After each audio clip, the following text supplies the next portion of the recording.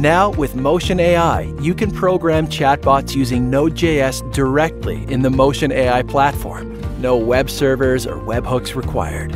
To get started, create a bot and choose any deployment medium you'd like.